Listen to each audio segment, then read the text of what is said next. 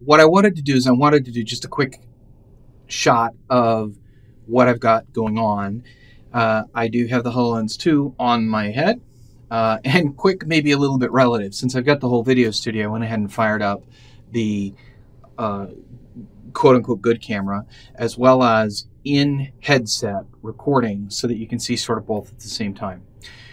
What I want to demo is I want to demo an app that I built, and what the app does is it gives us a way to see where the mesh for a room is not completely set.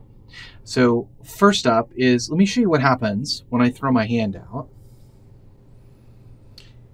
And you'll see that I get a Windows thing on my wrist. And what that's going to do is that gives me the option to bring up the main menu. I can tap things in the air, and when I intersect with the plane of the menu, it'll open things up. And the app that I want to show you is my Surfaces Only app. So I'm going to go ahead and launch that. You'll notice that the whole room gets painted really quickly, and that is an indication that I am entering into a 3D experience. And this one was built with Unity. Now, what you'll see is a set of different colors. And what I did is I took a 6-sided cube, threw it outside of what should be the boundaries of the room, and painted each one with a light a different color. So there's red and purple, and there's all of these different colors.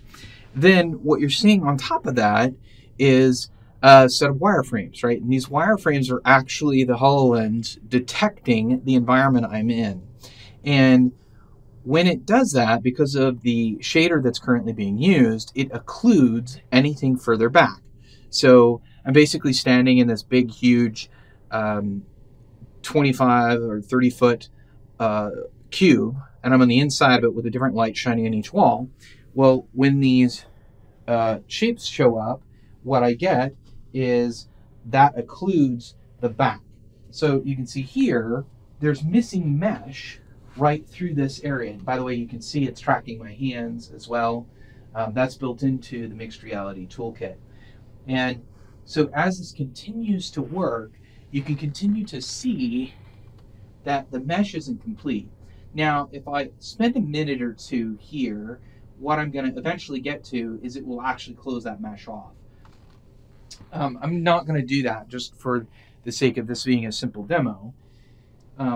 But I did want to show, you can see how it is kind of quickly figuring out the room. It does a better job when I'm really close to stuff.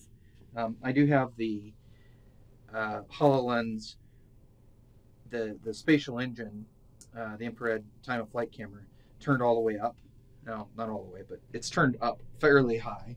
And so you can see where these gaps in the mesh are, but you can also see that it is closing those gaps down. Now, so the first question is, okay, so why are you doing this? Well, the HoloLens captures all these maps and it holds on to them. And so once it's learned a room, it will remember the room. What I'm trying to do now is get a relatively solid mesh of one of the rooms so that when I go to do hand tracking, I'll have a target that I can check against. If I don't have a target to check against, if the room doesn't have the kind of mesh put together, then I won't have any target to check distance against.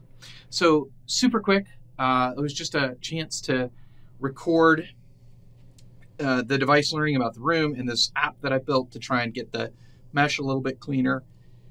And then I'm off to next steps. The next steps will be starting to be able to save these models. I'm going to work on that and actually refining a little bit of this.